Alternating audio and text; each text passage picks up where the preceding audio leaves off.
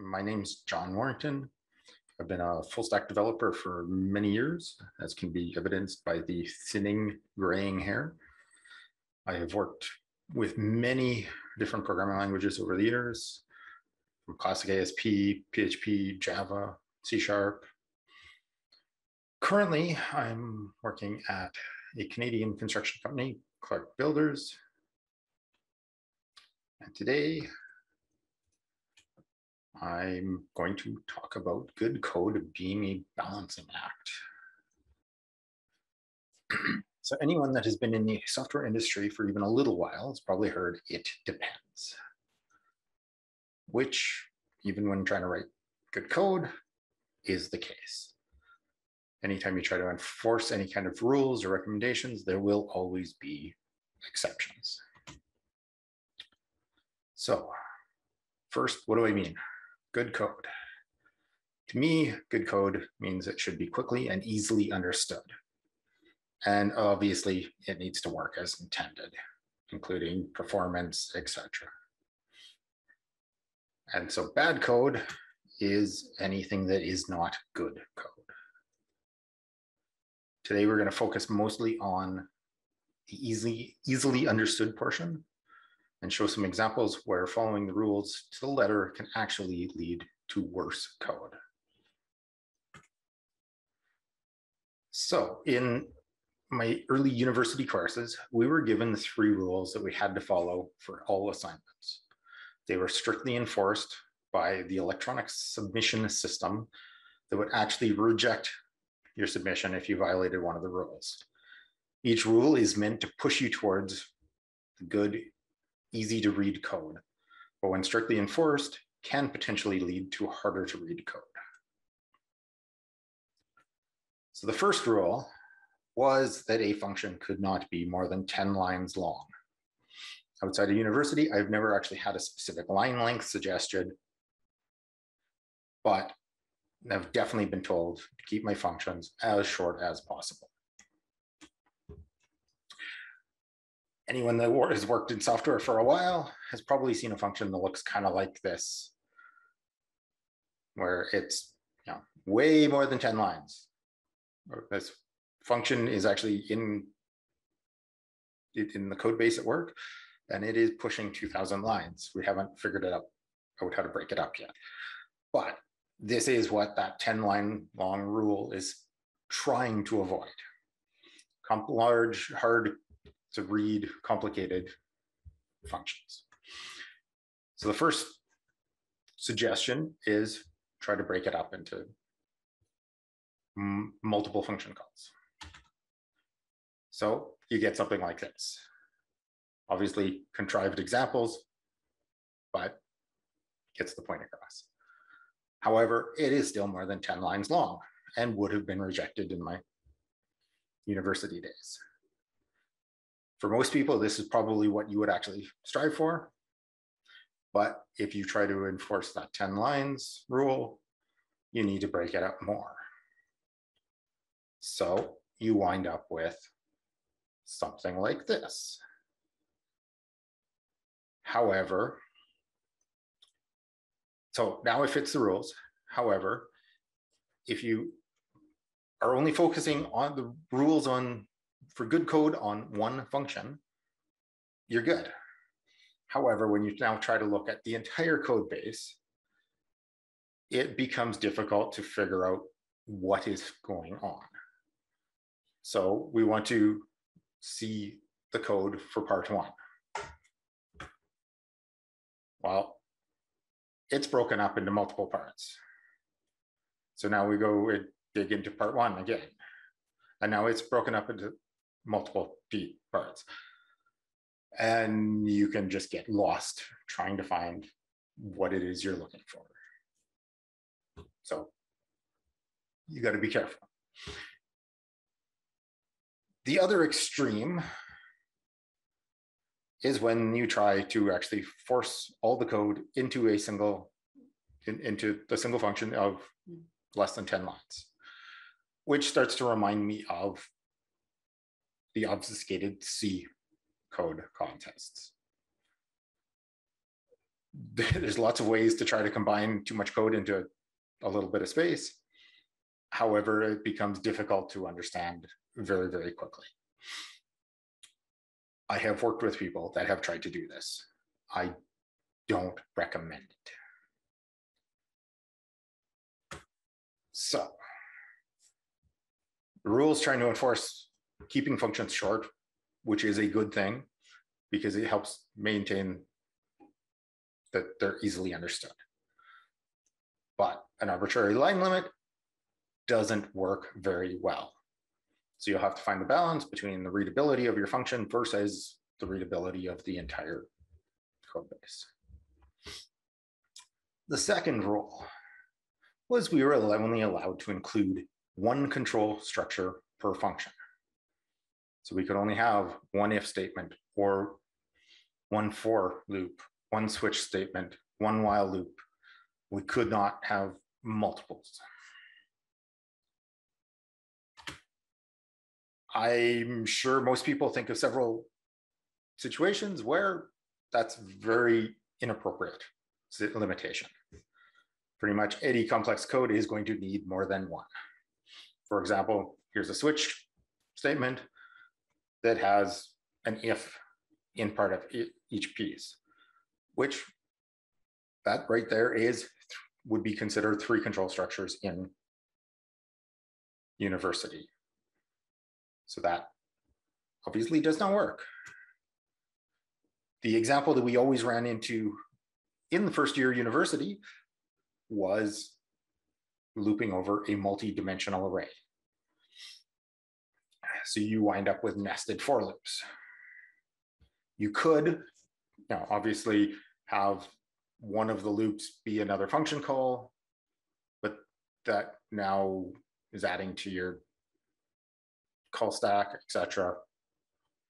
The other way would be to do a single dimensional array, just with each row being further on down the array. But now that adds complexity with math. Although most languages have methods now, so you don't have to loop over an array like this very often.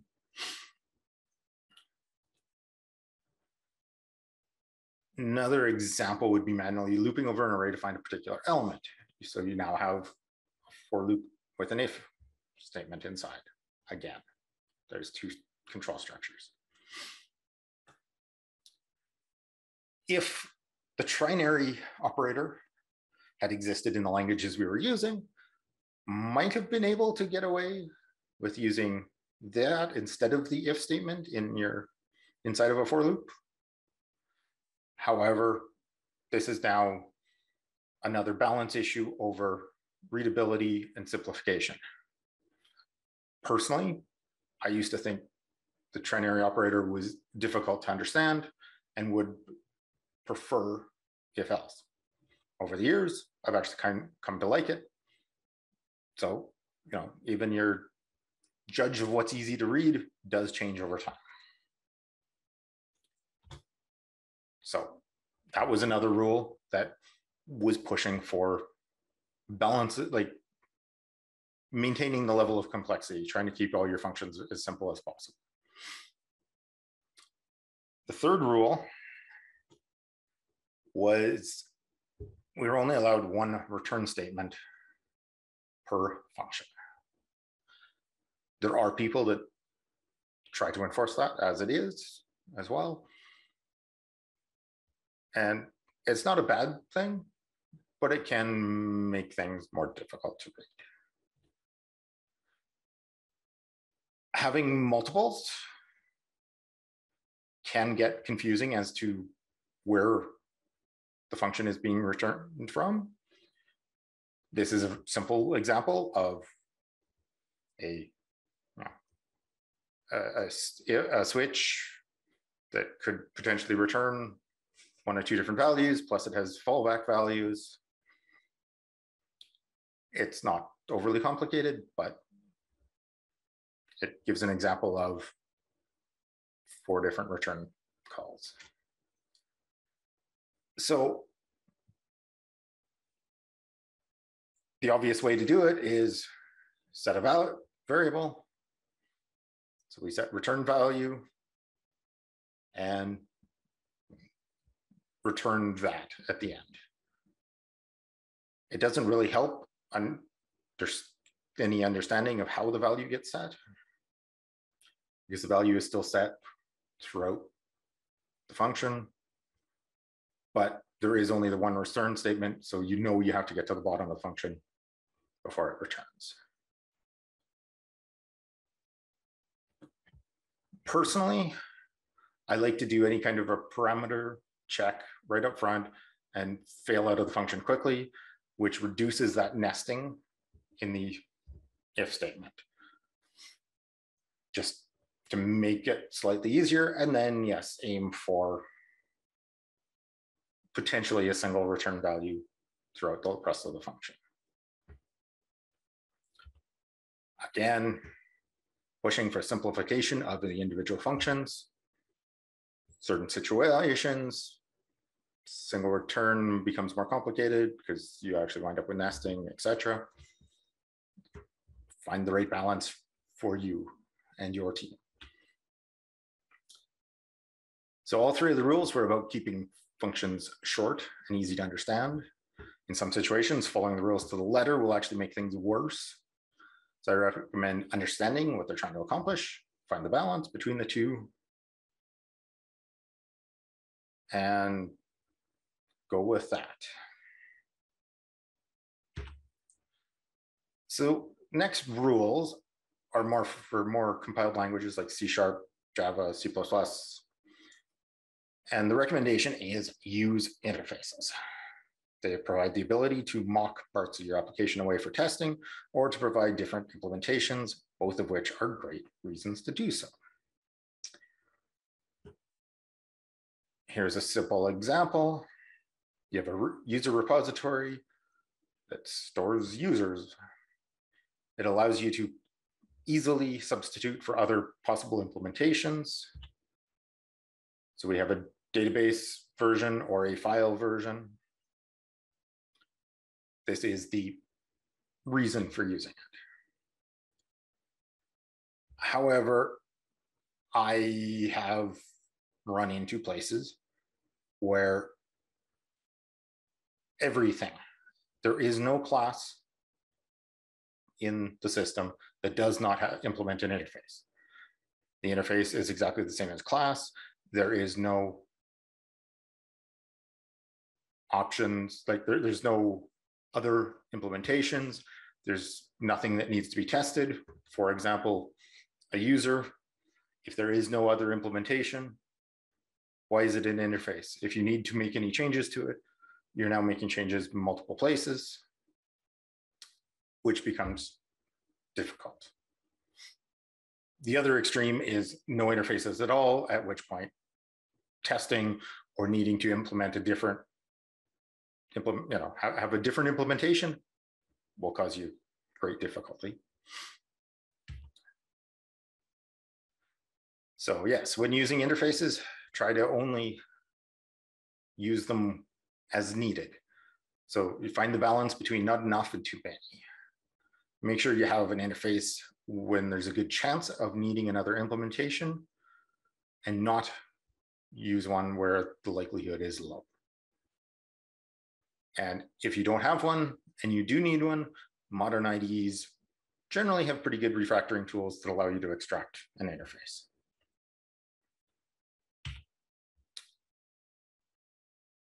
Now, naming, variable and function naming. Generally, rule is functions, variables, classes, etc. all should have a descriptive name. I have seen that there is a balance between not being descriptive enough and being too descriptive. I'm sure we've all found names like this, IAX, temp, etc. It becomes difficult to know what anything is. In looping counters, I'm still okay with eyes. X, Y are fine if you're using coordinates. But otherwise, you should try to put in something a little more descriptive. However, I have run into functions that are named like this. But you probably don't want a name that long. Trying to type it is difficult. IDs tend to fill things in for you, which makes life easier. But there's a really big cognitive load trying to understand what that function actually does. In this case, it probably is violating all the previous rules as it's doing way too many things. So you need to find your balance between names that are too long, too short, descriptive, not descriptive enough. And now I want to touch just briefly on commenting. I have been told you should always comment your code. I have also been told you shouldn't need to have comments, as your code should be self-documenting. So again, the extremes, no comments at all, which, this being a simple function, you can generally understand what it's doing. But as soon as you get something more complicated, you probably do want a few comments about why it's doing what it's doing. The other extreme is commenting everything. Why you need to comment about the end of the for loops, explaining that it's an array definition, explaining that you're getting the number of columns when the function's called get column count. It's a waste of time. Chances are they won't get removed or updated as the code changes. It causes problems. So you want to find a balance.